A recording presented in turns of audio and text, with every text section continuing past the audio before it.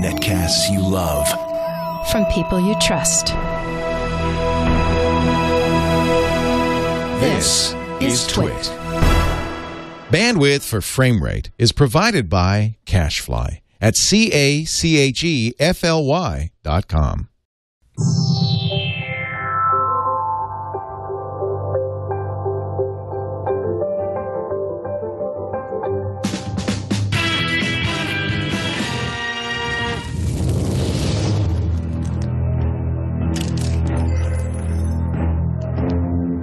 I fear no man, but that thing. It scares me. No, I ain't talking about that freak, all right? He's not here, is he? How do I get this fucking thing off?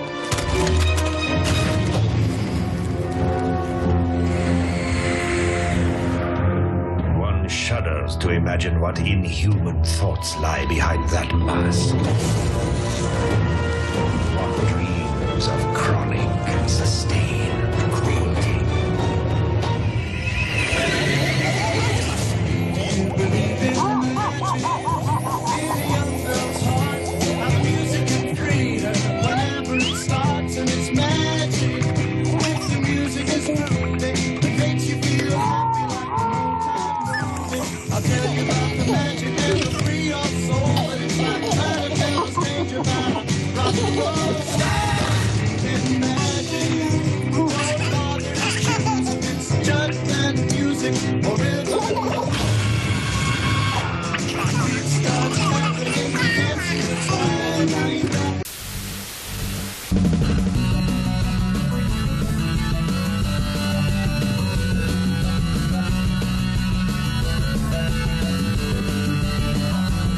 It's Frame Rate!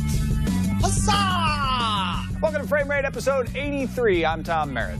Hey there, I'm Brian Brushwood, and that was Meet the Pyro, the hotly anticipated, I guess, final chapter of the Meet the Team series from Team Fortress 2, and there's a particular reason I picked it for our opening video, which you'll find out later on. That's a very good tease, Brian Brushwood. Well, Also, I was a bully as a child, which is why I'm good really? at teasing. Oh, very nice.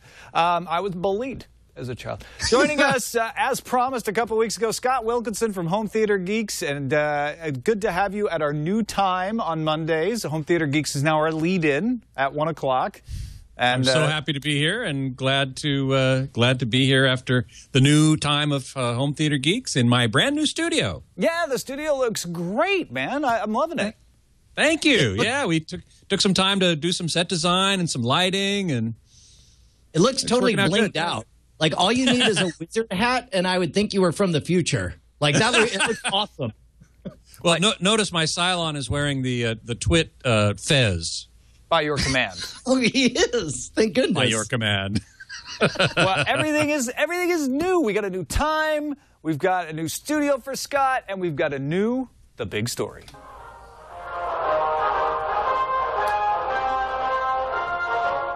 This just in, The Big Story. Our first big story is the fight between AMC and Dish Network has finally reached blink time. AMC has been dropped from the Dish Network in favor of HDNet movies. And also the AMC channels Women's Entertainment, and IFC will be replaced with Style and HDNet. Now, AMC was able to resolve their differences with AT&T Uverse, but not with Dish. Dish and AMC like this, and Breaking Bad is premiering their new season July 15th. 13 days to figure this out. Maybe it's apropos that I claim to be a bully and you said you were bullied, because this sounds like that same schoolyard fight that we hear all the time. We know nothing's going to change. We know nobody's going to kill or defeat the other person, but it's just like there's a fight, so we all scramble to be like, fight, fight, fight, fight, AMC, AMC. I mean, but I disagree with you. Usually it's fight, fight, but they resolved it at the last minute. Dish has now dropped AMC. But you see, okay, well, I mean, they've dropped AMC. I mean, yes, you can't watch AMC right now on the Dish Network.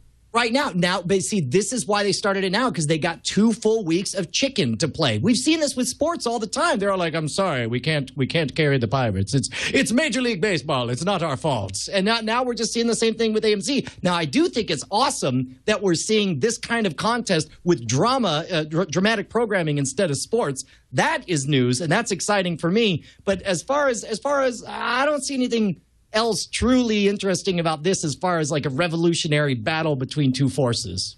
AMC keeps maintaining that the issue is a court case between the two companies over Voom HD, a channel that used to be on Dish. Dish tells customers that AMC is requiring too much money and is devaluing its programming by offering it on iTunes. You hear that, cord cutters? Scott, what do you... Yeah, because I actually wanted to ask Scott. I actually thought that quote had some merit to it. If I'm a cable company, I'm pretty pissed that AMC is making their content available in so many other channels so quickly as well, because the whole reason to buy cable right now is to take advantage of that window so you don't have to wait until it comes out on iTunes. Right, and it's probably going to be better quality than you're going to get by streaming. As not great quality as cable is, it's probably better than streaming. So, I'm always about quality, so that's one of the places I'm going to go first. But you're right. Certainly the convenience factor of being able to get it right away when you want it online and not having to go to the cable company. It's the same problem as HBO Go had. I think we talked about that a couple weeks ago, where people want it to be, they want to be able to just get HBO Go online, but HBO doesn't want to sell it. It has to be with a cable package. So how is it that Dish gets mad at AMC for putting their shows on iTunes when every other network, except for the rare cases of an HBO or a Showtime, actually I think Showtime does it, put their shows on iTunes and put their shows on Amazon and put their shows on Hulu and Tom, this is BS. What makes it different? It's a very good question. Well, I'll put it for you in the simple terms. Let's go back to the schoolyard. The teacher looks at you and says, if AMC and HBO and Showtime were going to jump off a bridge, would you jump off too? That doesn't make it right. No. That analogy doesn't work for me. AMC Dish is the teacher here saying, AMC, you're misbehaving by putting your shows on iTunes. We're going to punish you by dropping this. But they're not punishing anybody else. Why are they singling out AMC? Because of this court case. That's why. Tom, it doesn't make it right. Just because all these other guys are putting it up on it. Oh, that's the cool thing? That's the end thing to do? Put your shows on iTunes, make them available for people at a reasonable price? So, wow, sorry. Yeah, so Dish should just be picking on people in the classroom, is what you're saying. Look, I just enjoy getting you all riled up. I don't have any dog in this fight. I'll tell you what, though. I am going to make the prediction that there's no way they let AMC stay off the radar come the launch of Breaking Bad. Maybe, I'm going to guarantee you within 20 – if they haven't put AMC back on the roster by the premiere of Breaking Bad, 48 hours tops until they come to some kind of magical resolution. Well, and here's the thing. If Dish is really mad at AMC for putting shows on iTunes, you don't take the channel off your network and force all your customers to go buy the shows on iTunes. That we're gonna show you. You're gonna smoke this whole box of cigars, and then you'll understand that you'll get addicted. Hey, Tom, what is this about Voom? I haven't heard that word in a long time, and it used to be a great channel. Yeah, and I guess I don't actually know what the details of the court case are, but there is a dispute between AMC and Dish over Voom HD that is being played out in court. Dish would like AMC to drop it, and so that's the theory here. But I haven't seen Voom in months or even years. I thought it was dead. Oh, it is. It's very long dead. But I guess Dish was offering AMC HD. Let me see if I can figure this out. Litigation between AMC and Dish Network over dropping the Voom HD channel back in 2008, leading them to go dark soon after. And I guess AMC was operating the Voom HD channel, so they're suing Dish over that. Dish wants them to let it go. And I don't blame Dish. Well, yeah, I mean, it's long dead. It seems like a silly issue to be arguing about. Right, and Dish kind of inherited the Voom channels when they bought Voom and kind of folded them into the Dish service back then.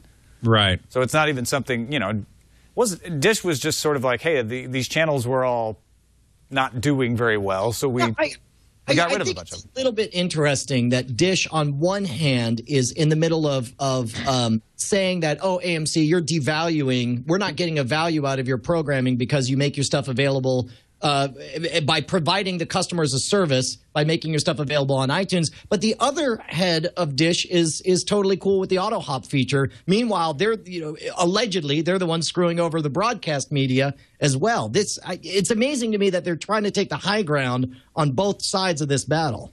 Yeah, I want to know what the personalities behind this dispute are, right? Because this is actually a fairly typical dispute. On the one hand, you've got AMC saying, hey, you know what? Yeah, we think you broke the terms of a contract over Voom HD back in 2008, so we're taking you to court. And on the other hand, you have Dish saying, you know what? We really want you to lower the fees that we pay to carry your channel. We don't want you to raise them. These are all typical things that happen in business all the time. What caused these two companies to get to such a point of brinksmanship, I think is very interesting. And you have two companies that aren't the leaders in their space in either case. You know, AMC is an up-and-comer, but they're always complaining that they don't have enough money to continue to support. What's great about this fight. This is like this isn't the bully taking on the little wimp. These are two nerds fighting it out. Like, why aren't you nerd fight? Meanwhile, the entire landscape of cable television and the internet is being fought out in Congress. Last week was the congressional hearings on the Cable Television Act of 1992, and that's our next big story.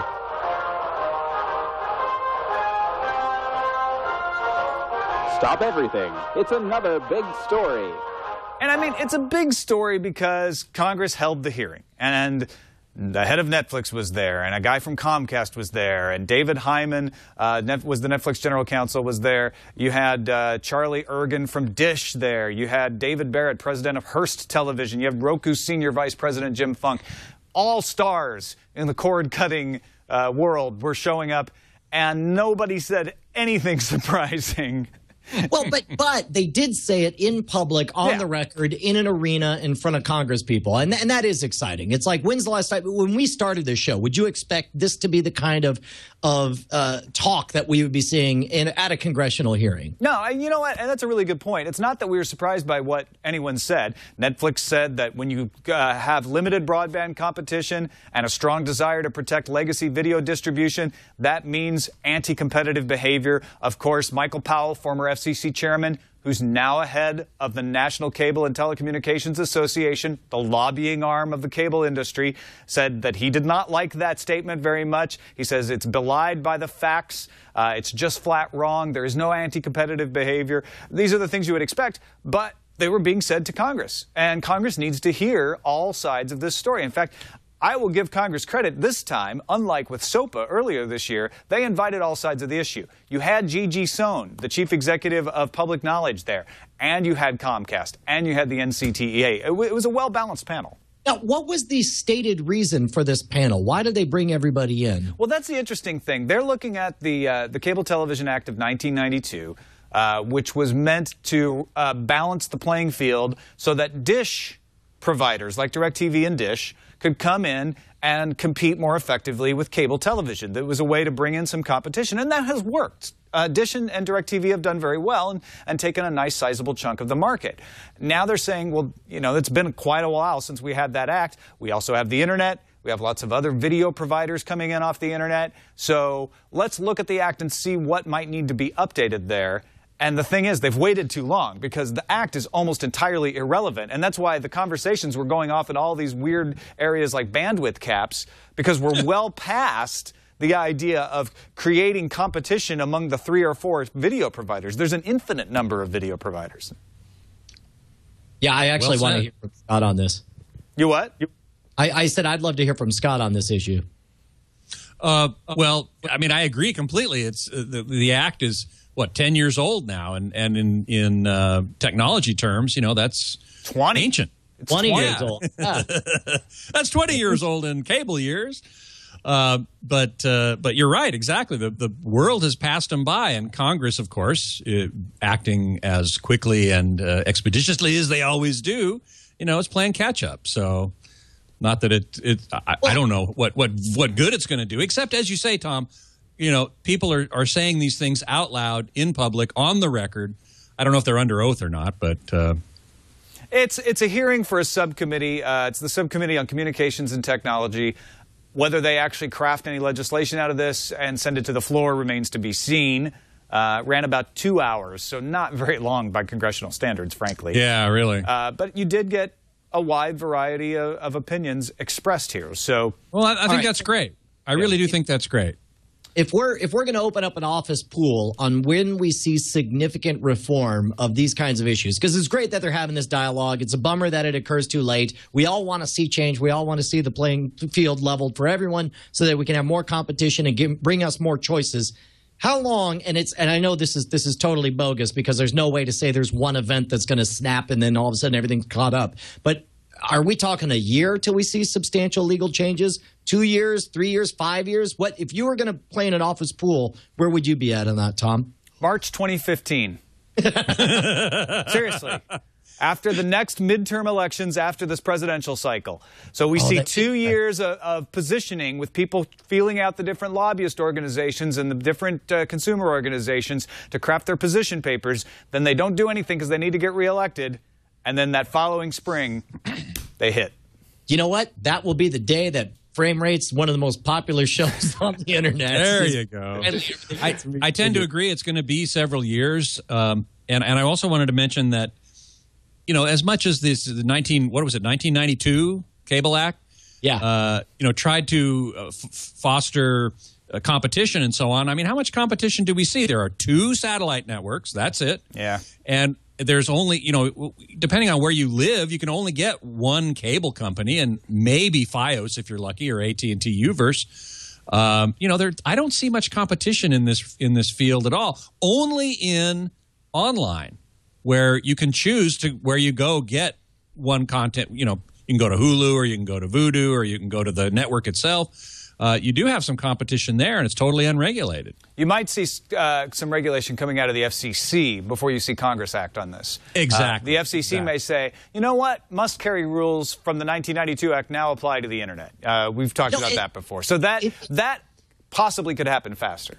It's interesting because there is sort of a void right now on any kind of action being taken in this space, and it would be interesting to see if a bureaucracy like the FCC wants to jump on it, or if Congress wants to make hay on the issue and jumping in as well. So I hadn't really thought about that angle. That'll be interesting to watch. And frankly, the bandwidth cap issue will reach a peak before they get around to redoing the Cable Act. Seriously. It's already it'll almost be moot by then, because if we resolve the bandwidth cap, then everybody's going to be watching video over the internet. That's just that is an unstoppable wave that is coming. Yep, I agree. Move on to another big story. Yet. Tuck in your bootstraps. It's yet another big story. Valve has released something called the Valve Source Filmmaker, which allows you to make better machinima out of Valve video games. Actually, any video game that uses the Source platform. So you were really excited about this, Brian.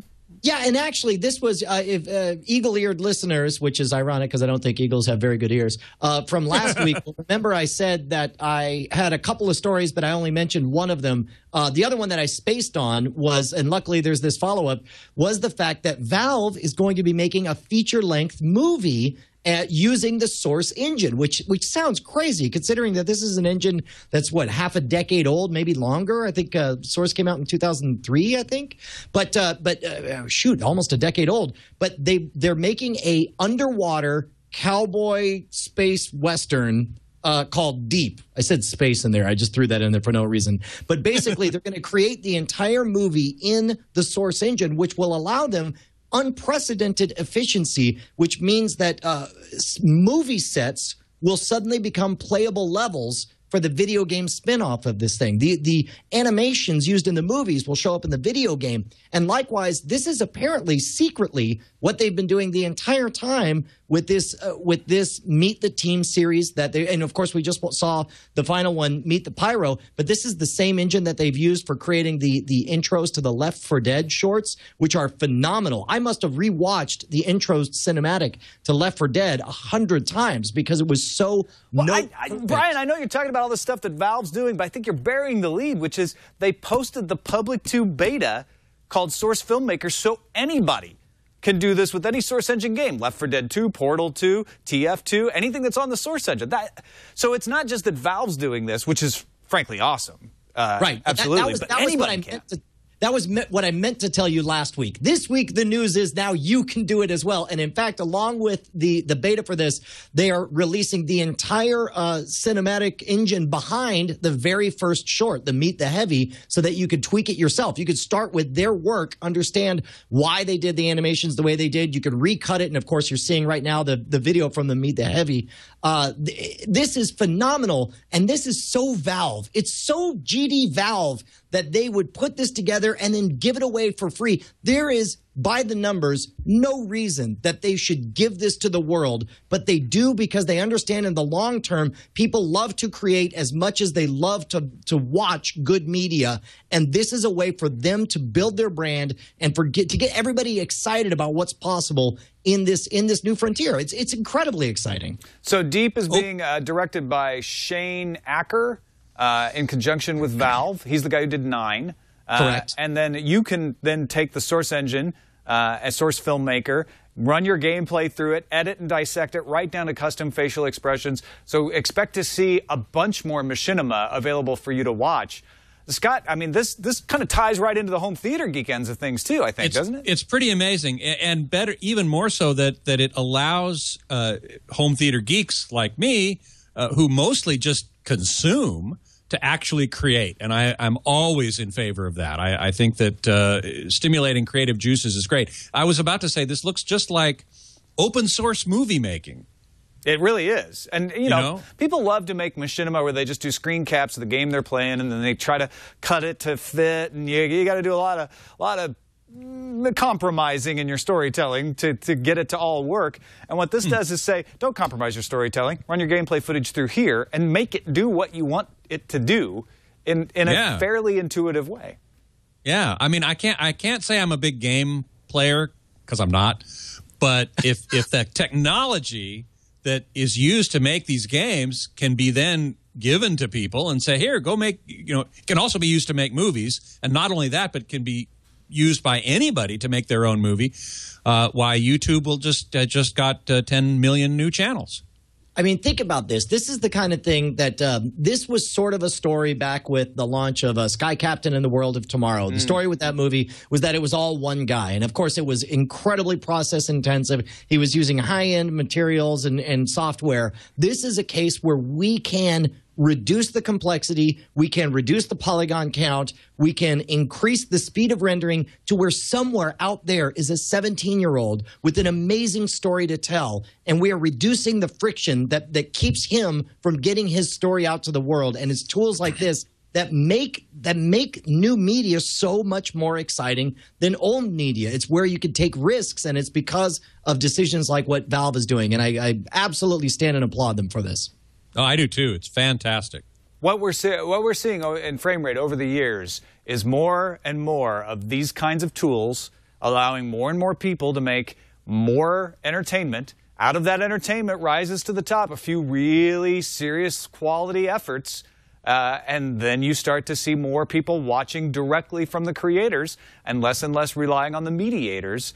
And so we're seeing a collision of that, of what we were talking about earlier, with the studios saying, let's put the brakes on things, let's hold up, let's be careful of the regulation, and eventually they're just going to get lapped.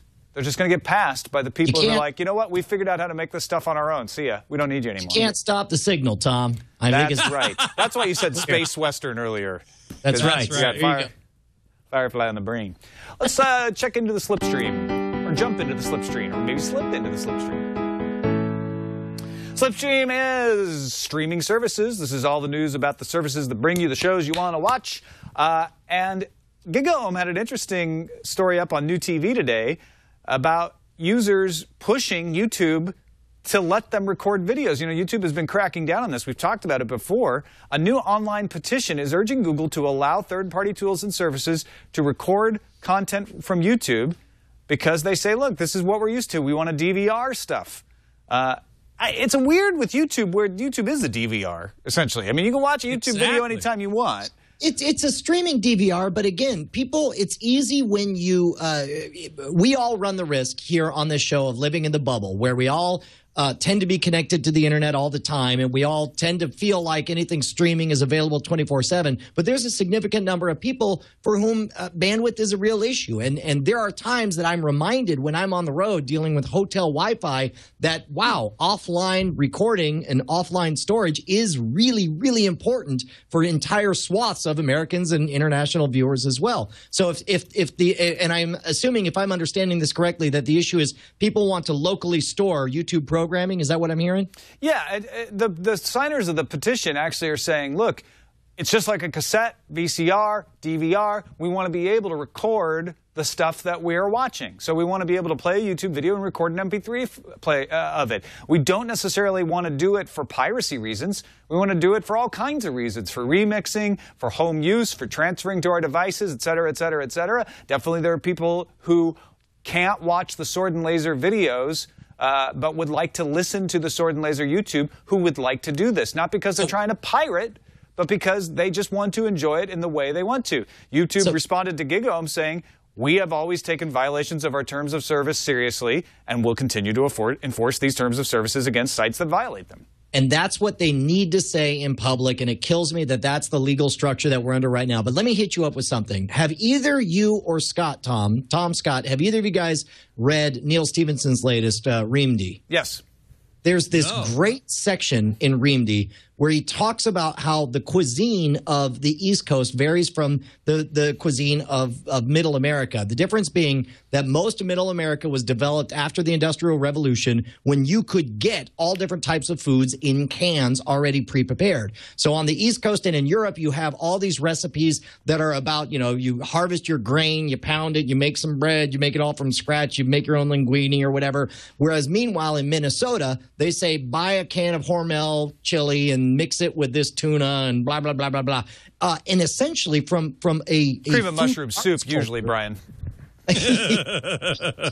Essentially, you have in the American Midwest a remix culture versus an original music culture in old Europe.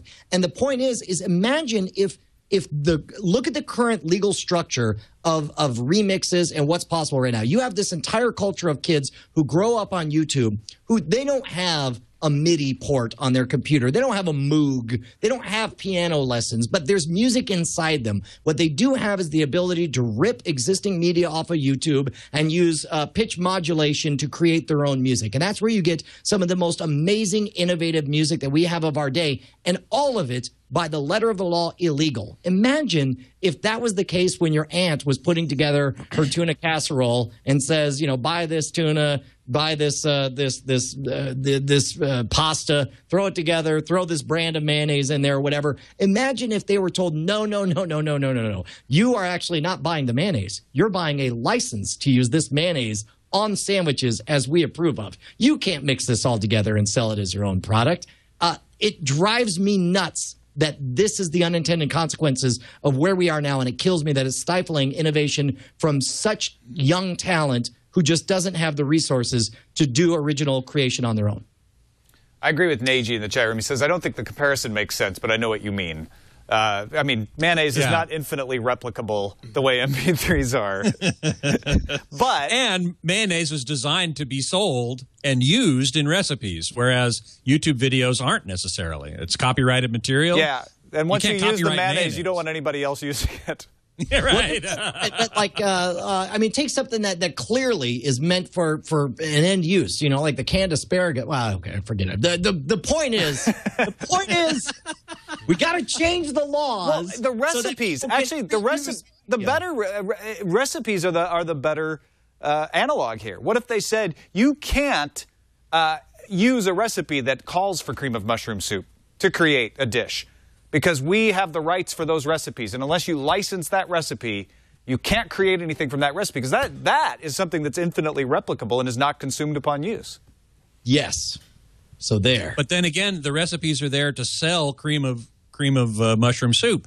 You know, you're not selling the YouTube videos; you're getting them for free. I would argue, though, and studies have shown that if you allow people to make use of the content, they actually like it more and go seek out more by that artist and actually end up spending more money on that artist. So I'll tell you what, that's certainly the case for me. When I was, and this is what's amazing to me, is how many kids like something not realizing that what it's a parody of or what it sampled beforehand. And I was the same way. When I was in 8th grade, I bought my first CD, which was, I'm going to open up my heart here to you guys, was Digital Underground, the guys who did the Humpty Dance. Oh, nice. Good one. They actually had a bunch of awesome funk remixes. All of the samples came from Parliament and Funkadelic, two bands I'd never heard of until 5 years later when I decided to hear, like, oh, wait, they didn't make any of this? This is all samples from other stuff. And I fell in love with 1970s punk, or funk. I said punk. I meant funk. It's George funk, Clinton, yes. P-Funk All-Stars. It became, Funk. even though these guys were ripping off the samples from this music, I fell in love with it because of the remixes. And there's no reason people can't, that we shouldn't have a legal structure that allows other people to give a similar experience by video. I agree, but the music industry and now the movie industry are so paranoid about getting ripped off and losing anything that they're sort of cutting their nose off to spite their face. If what Tom says is true, that and I think, and what Brian, what you're saying as well, that really by allowing people to use this stuff, it leads them to spend more ultimately. Yeah, I definitely agree with that. And so I think, you know, YouTube is under this dual pressure, one from the users and one from the industry. And the industry has really got YouTube in a vice grip. There's the Viacom lawsuit that still has yet to be resolved. There's the Vivo deal, which funds most of YouTube right now. And YouTube is running scared. They don't want to lose any of this support, and they don't want to face more legal problems. And so they are leaning towards what the corporations and the industry wants at the expense of the users. And so they're not willing to stand up for users and users' rights in this case. They're overcorrecting.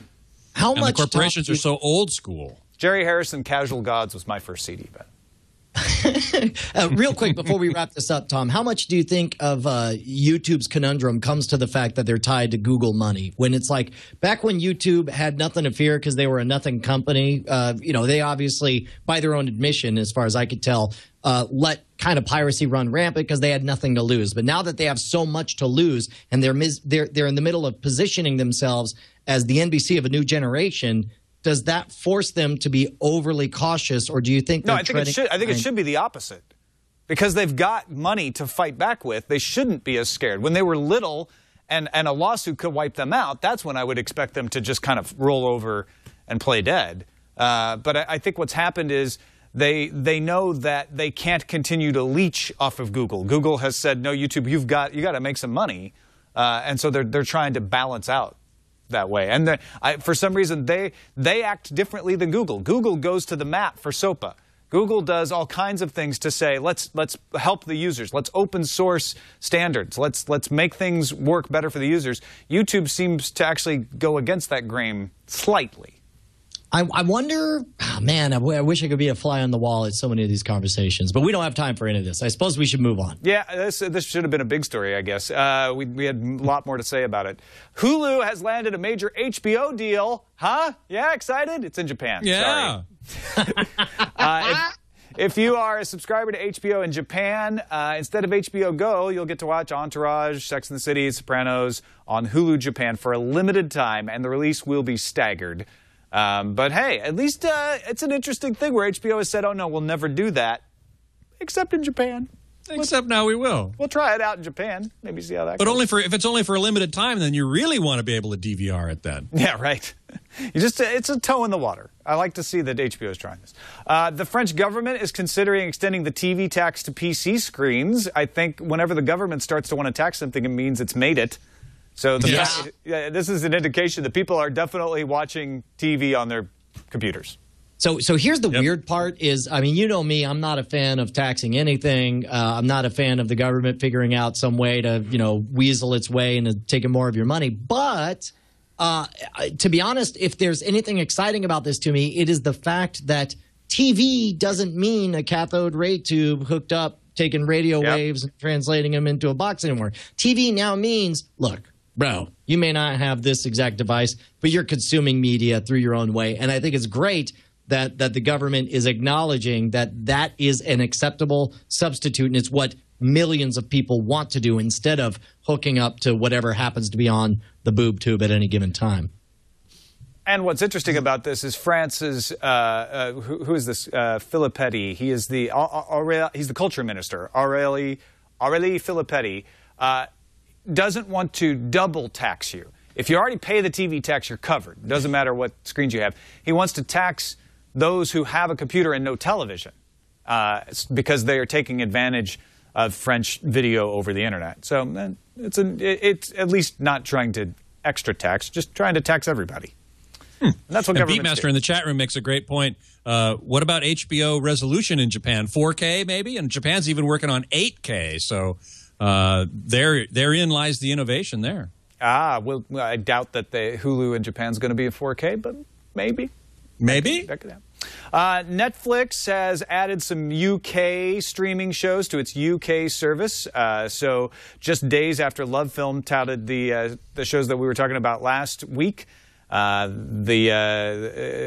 like Modern Family, Lie to Me, Sons of Anarchy, all these shows from Fox now coming to Netflix in the UK, and an exclusive on the new season of the old Fox show Arrested Development, set to premiere in 2013. Obviously, coming to Netflix in the US will also come to Netflix UK. Yeah. Yay for UK. Let's check the tube tops.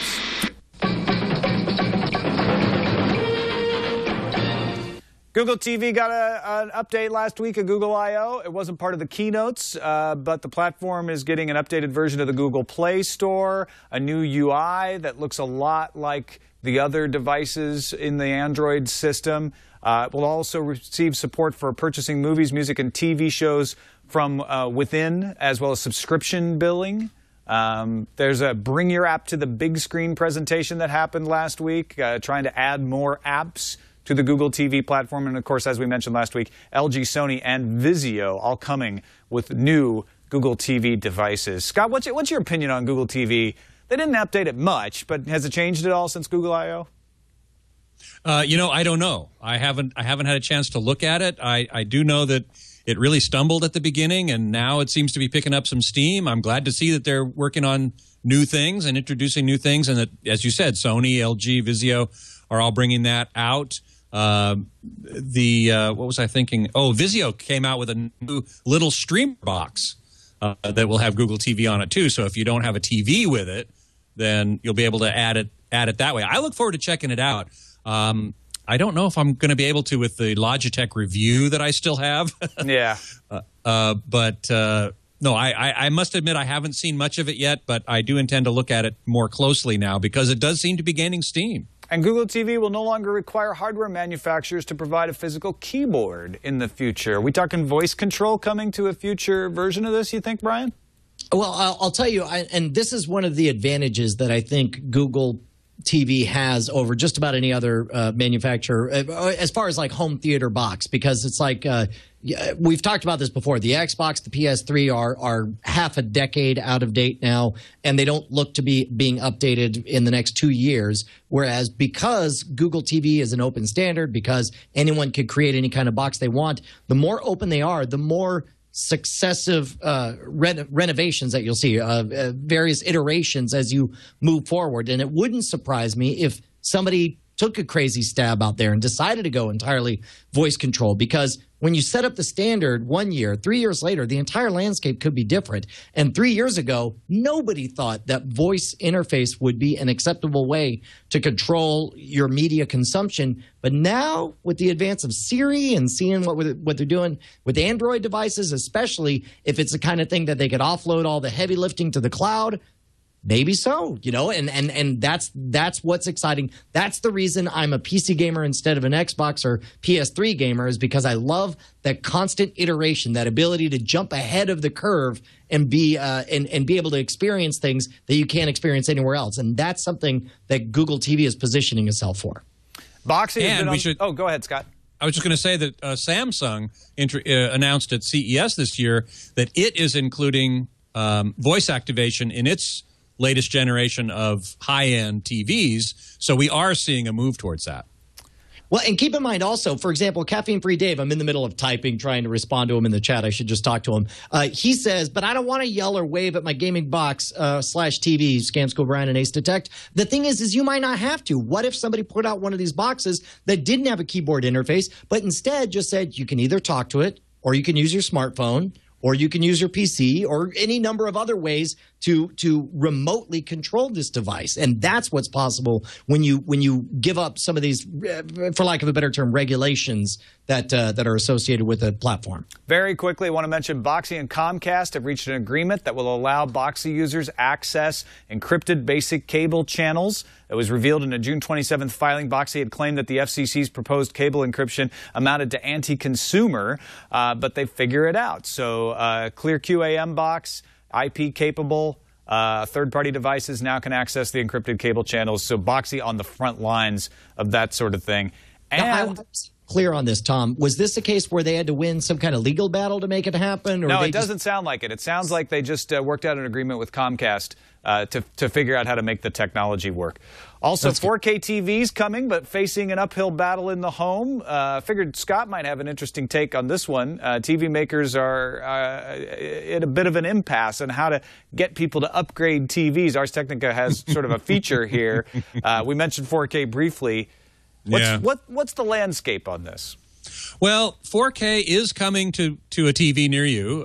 We certainly have seen an increase in the number of demos at trade shows. Sony has a 4K projector. It's only $25,000. Red Digital Cinema, the company that makes the Red Digital Cinema camera, now has a 4K projector for about $10,000, which is a lot less than the Sony. The big problem, of course, is distribution. Are the studios, first of all, are the studios going to be willing to let go to distribute 4K content? And B, if they do, how is it going to get into the home? Probably not by streaming, possibly by optical disc, but then that brings up the question of, is physical media dead? Red has a solution, interesting solution, which is a hard disk player, streamer essentially, and you load 4K content onto it with an SD card type thing, some memory card, and then it streams 4K to their projector certainly, and probably to others as well. But the big question is, are studios going to release it, and how is it going to get to people? And if those questions don't get answered as the 4K displays become available, all they're going to be good for is upscaling HD, which is, to me, kind of useless. All right, so Scott, I got a challenge for you. I'm going to say something that I'm going to guess you're not going to like, and you probably will disagree with. I'm going to say that the surest way for 4K to absolutely fail in the consumer marketplace is to associate it with increased fidelity of the programming that you receive. And the reason is this is my favorite thing about this Ars Technica article, is this graph right here that shows basically this is the viewing distance in feet from a screen, and this is the size of the screen, and this is what it takes to even notice a difference, right? So if a screen is 10 feet wide, or I'm sorry, if you're 10 feet away and the screen is 30 inches wide, you will not notice the difference between 480p and 1080p, and so on and so on and so on. And we've talked about this before. I honestly believe that if you are, because as you mentioned, we're talking $25,000 for a Sony 4K projector for the home that's still not even available yet. If you're going it is available. It is available. You can buy it. Okay, perfect. Okay, it's not available to me. How about that? But the important thing is that if you are going to increase the expense for it, you cannot tout the fidelity of it, because especially given that the vast majority of homes, at some point, according to this graph, you have to get so far away from the screen you're now outside of your living room. People don't have living rooms big enough to get far enough away to notice a difference for it. And so it's the other way around, actually. You have to get closer, I am saying in order to see a difference. Living rooms aren't small enough, Brian. Correct. That's what. But the other point is that people can't have a screen big enough in their rooms to see the difference. Correct. That's what I should have said. I actually don't. Yeah, sure, no problem. I actually don't disagree with you. With 4K, that's the other issue: is will you see a difference? And your eye only has a certain visual resolution, a visual acuity. You can't see things smaller than a certain size at a given distance. So you're right. You're exactly right. Will 4K make a difference? You can't see the difference on a 50-inch TV at a distance of 10 feet. Here is my proposal. Here's what I would like to see. We saw for a decade a number of cars trying to tout, being 100% electric instead of using any gas whatsoever, with varying degrees of success, most of them not very much. And then along came Tesla that said, we are going to focus for our first vehicle on an extremely high-end hobbyist who has a very specific need. We're going to make this thing look totally badass. We're going to make it only a roadster. It'll be completely impractical, and the few people who buy it will absolutely love it for their need. And I am thinking right now about, let me show you again, these 4 screens right here that are running. I do not have enough real estate to manage everything I need to on my computer. A 4K display could replace all 4 of these stupid monitors and give me one giant workspace to work from. And I can envision a world where that is worth $12,000 in order to buy. But it has nothing to do with content, with watching Iron Man in a higher resolution. Well, you're correct. You're correct. Exactly right. And the other thing that 4K is really good for is passive glasses 3D on a flat panel. Because the way it is now, when you watch a Vizio or an LG 3D TV with the passive glasses, each eye is only getting 540 lines of information. So with a 4K display, each eye could get, in fact, 1080. And you could see full HD resolution in both eyes. It'll also work on auto stereo, that is glasses-free 3D. And by the way, Dolby is working on a system of glasses-free 3D that looks far better than any other system of that type I've ever seen. So that, I think, is where 4K is going to make the biggest difference, is the ability to use passive glasses or no glasses and see full HD in each eye without any of the compromises that those systems currently have. All right, let's move on to the film fountain.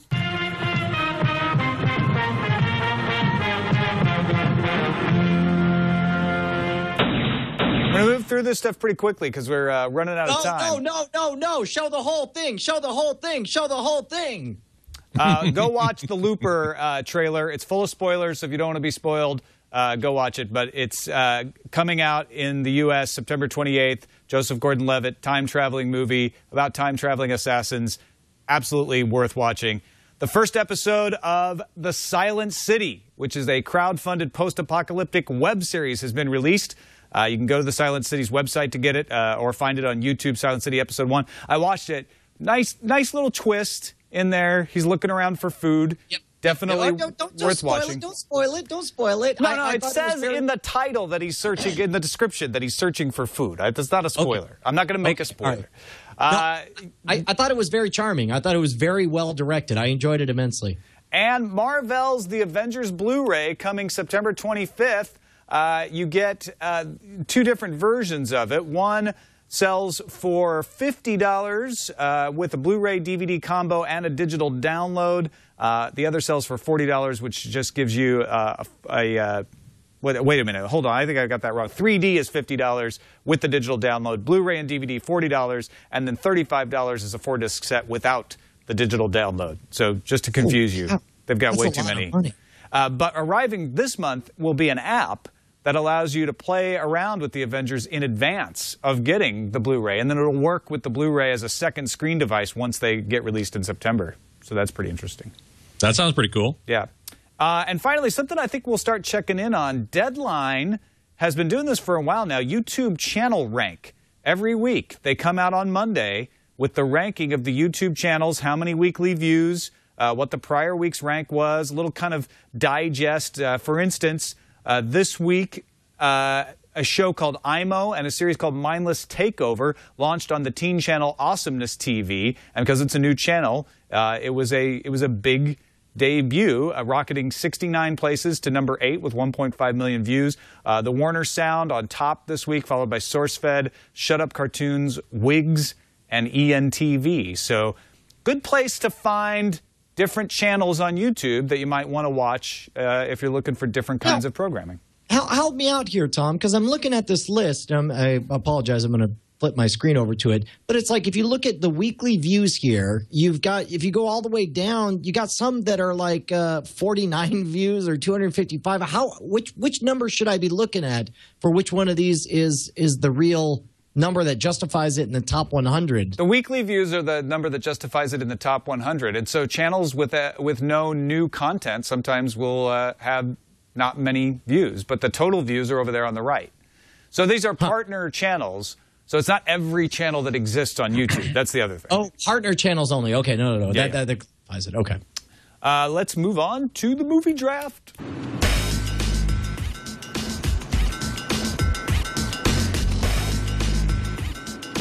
Ted was last week's movie. It was Justin Roberts Young's movie in our movie draft. Made $54 million. Not bad.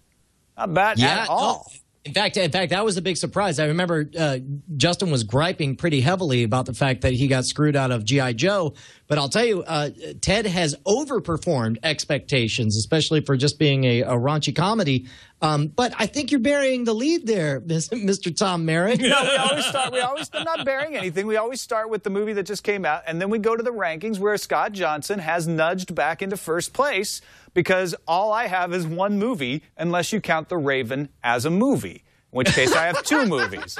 And so he's got all of his movies have been out now. He's got 627 million. I've got 622 million. And then Justin Robert Young is on a roll because The Amazing Spider-Man comes out this week. Are you worried that Total Recall and Paranorman combined will make less than the $5 million it'll take for you to take back number 1? No, not at all. I'm still worried about Sarah Lane, who's in last place right now only because none of her movies have come out. Hey, let me point one other little tidbit out, too. Take a look. What is the number 1 best pick, dollar for dollar, in the entire draft right now? Madagascar 3. Always go with the kids' movies. That was a smart buy, Brian Brushwood. $18 I bought it, and it's already made $180. It's made over $10 million for every Brian Buck spent. At least I've got some kind of Pyrrhic victory to my horrible performance this year. I don't know how I didn't buy Madagascar 3, because I definitely wanted it. It was definitely a good call. So, yeah, Spider-Man premieres in the middle of the week, so midnight tomorrow, I think, or actually midnight tonight, because it comes out tomorrow. Is that right?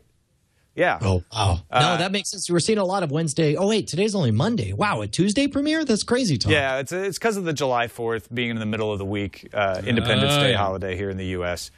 So are any of these movies interesting to you, Scott? Oh, I think Spider-Man's going to be great. I'm looking forward to that.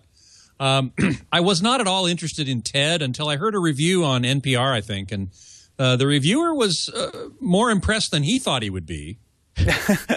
and so, you know, I mean, I'm not at all into raunchy comedies or who's the guy who plays the voice of Ted? Seth MacFarlane. Seth MacFarlane, right. I'm not really into Family Guy, but, you know, the premise sounded a little interesting, and once you get past all the gross jokes, it's essentially it's essentially the Muppets, but without any of that Muppet happiness. Just nothing. It's somewhere between the Muppets and Avenue Q. It's like, you know. Right. But I mean, a teddy bear going out looking for a job and you know, getting drunk. I mean, that could be good. Yeah. Let's move on to what we're watching. Spider-Man for sure. Yeah. Madagascar 3, can't wait. What we're watching. I just want to start what we're watching because while I did watch True Blood and Newsroom this week, and they were great episodes, I actually got sucked into the Wigs channel watching a show called Jan. We mentioned that in the Deadline rankings as one of the top channels on YouTube because we set up the Google Nexus Q to try it out. So tell me about this thing. You found this gizmo, like it descended, like what? Did a comet collide with the Earth and you had this orb that you picked up and you hooked That's it up pretty much it. It was wrapped in a towel, and I brought the smoking remains inside the house. Super, super easy to set up. You plug in the HDMI cable, you plug in the power. Done. Then you go to your Android device. Now, here's the thing. We have an Nexus 7 in the house right now. If otherwise, we probably would have had to use the Samsung Galaxy S or something like that. But the trials and tribulations of watching stuff on. If you have an Android device, it's actually pretty brilliant to set up because Bluetooth connects to the queue, and it says, what Wi-Fi do you want to put on the queue? You put in your Wi-Fi password on the phone. So much easier than doing some kind of on-screen setup.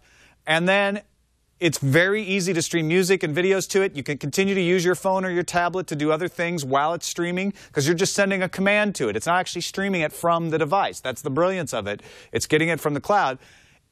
I don't know if it's worth $299 for what it does, but what it does really well. And we ended up watching like 12 episodes of this short series. They're around 8 minutes an episode with Stephen Moyer from True Blood starring in it on the Wigs channel. And it was easy because we were just doing other things and we got them playing and it's like, oh, let's play the next one. Go to the app, press play. Don't you have to plug speakers into it as well? Well, no, because it's HDMI. So I just plugged it into my system and the speakers that are in my system played the audio. Okay. Now at $299, that seems like it's important to distinguish whether this was a test unit that you got or whether you. Oh yeah, no, absolutely. This is a unit that Eileen, my wife, got on behalf of CNET when she was at Google I/O last week. So it was one of the giveaways. It's one of those things where it's like I'm always and we're in this position as journalists or media figures. People give us stuff to play with or whatever, and like as much as I love the Sonos that I got, I have no earthly idea on how I would feel about it if Sonos didn't just give it to me. But because they did, I mean I know I like it, and I know that if you took it away, I would pay you however much it is. I know they're stupid expensive. If I took away your Q, would you pay $300 to get it back? No, absolutely not. Okay. Absolutely not. I would not. And that's not even, I kind of like it, but I kind of like it. It's not something where I'm like, oh, I need to pay $300. I got other things. I'll waste money on the Nexus 7, no doubt. Yeah. But this, it's just so weird to me because they did a really good job. It's a really good piece of hardware. It's very usable. I don't think anybody's going to buy it. Ugh, what a tragedy. Is it only content from Google Play? Is that correct? Google Play, YouTube, and the music from Google Music. Because and this is the key to making it work really easily is it actually just pulls things from your Google account. So it has to be stuff that's in your Google account. You can't send Netflix there because it can't access Netflix. It doesn't have the right to access Netflix directly on your behalf. That would be a nifty trick if they can get the licensing agreements worked out where all it says is, have you downloaded the Netflix app to your Android device? Great, we'll use that to play on the Google Nexus, but it doesn't work that way. Too bad. Yeah. Because that might start to make it worth it. I still think it's kind of expensive. And it does have, by the way, optical out and all of that if you want to hook it up to better speakers than just your HDMI cable. But wow, look at that! Look at that tagline there. The world's first social streaming media player. I don't know that could be a worse tagline to make me want to buy this streaming device. Yeah. Real quickly, Scott, anything you've been watching that you want to make special note of? I've been watching The Newsroom. Great show. Typical Aaron Sorkin. It does for news what Aaron did for politics in The West Wing. I agree. I'm watching it too. Yeah, but it's really great. Very fast paced. Excellent points being made. I'm loving it. Brian, what about you? You finally finished Legend of Korra. I'm actually about to start watching The Newsroom because I finally set up the HBO Go app, which I don't know if it's because I knew I had a deadline coming up because now that Game of Thrones is over, I really have no way to justify my HBO subscription. So I'm just going to watch that on HBO Go real quick and then cancel everything. And I think when I say cancel everything, I think I'm going to cancel everything. I think I'm going to cancel my phone. I think I'm going to cancel cable altogether and begin the great cord cutting experiment. But on HBO Go, we're watching the backlog of Veep, and we're going to watch The Newsroom. It's cute. I guess, Veep is. Finished The Legend of Korra, which was amazing. If you're watching it, then you know why it's amazing. If you're not, then you're a terrible person. Tron Uprising I'm continuing to watch, which I'm a grown man watching cartoons. It continues to be absolutely gorgeous. I'm at this point now, 4 or 5 episodes in, where I would really, really like to see more depth instead of a adventure of the week. I'd like to see more depth of characters. And finally, just because I didn't know, I guess there are ads all over the place from whatever foundation's paying for the movie. But I finally watched part 1 of Atlas Shrugged on Netflix. And it's like, it was really, they made some bold decisions. It was like, they clearly made that movie only for people who already loved Atlas Shrugged. They didn't even attempt to make anything make sense to anyone who is not already a fan of the book. Do you find out who John Galt is finally? No, not in the first one. No. That's the second one. Let's finish up with some feedback then. Now it's time for feedback with Brian and Tom on Frame Rate. Oh, yeah. First email says, who's John Galt? I don't know. Second email says, hi, Frame Raiders. It's from Anders. In episode 82, a viewer wrote in and asked for a discussion about what a world without DRM would look like. One facet that I think was overlooked was cable, satellite, terrestrial TV boxes. In the conventional subscription TV business, the DRM not only prevents the content from being pirated, it also binds the customer to using one of the very few boxes that support the same DRM scheme as the provider uses. This prevents third-party box manufacturers from competing with features like better user interfaces. Speaking as a box developer, I can also say that integrating, testing, and certifying the DRM firmware component is a significant part of the development time for a cable box. In a world without DRM, that time could go into a better user experience or cheaper hardware. Anders, I like this email. Thank you for writing in. If you want to complain about the interface on your cable box or your satellite box, DRM is one of the things you should point to when you're complaining.